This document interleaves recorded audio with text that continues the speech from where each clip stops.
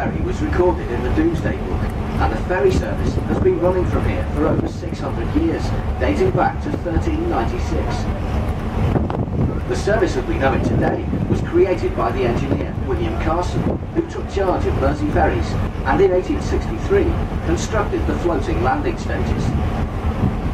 Carson suffered much criticism, with predictions that the first storms of winter would carry the landing stages away.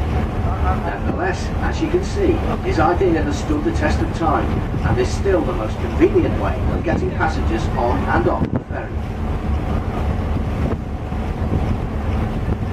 You can now see the £27 million roll-on, roll-off ferry terminal connecting the Wirral with Belfast and Dublin. It's along this stretch of shoreline where the famous 1 o'clock gun used to stand. A cannon was fired from here at 1 o'clock every afternoon, except Sundays and bank holidays, and was used by ships to check their chronometers. This event finally stopped on the 18th of July, 1969. If you look over towards Liverpool, you get a fine view of Liverpool's two cathedrals and the Museum of Liverpool. The museum is the largest newly built national museum in the UK for over 100 years.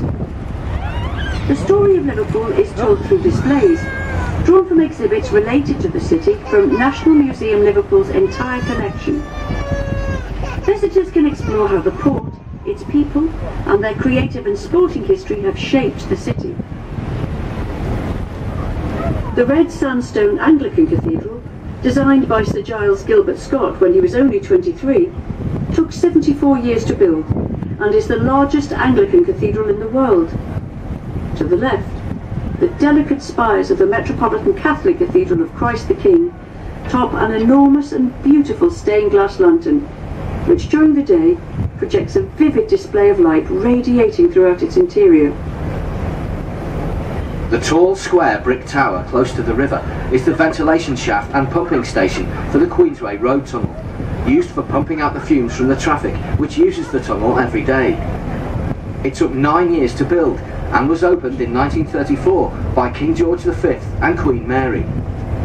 Far down below us now are the road and rail tunnels which cross under the River Mersey. As we approach Woodside Terminal, you can see in the distance some of the elegant Victorian architecture built during Birkenhead's heyday.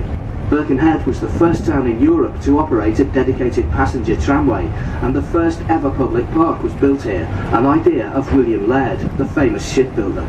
It was paid for by the council and designed by Joseph Paxton, the famous designer of the Crystal Palace that featured in the Great Exhibition of 1851. The park, officially opened in 1847, offered opportunities for recreation to all Birkenhead residents, with the formation of a number of park-based clubs.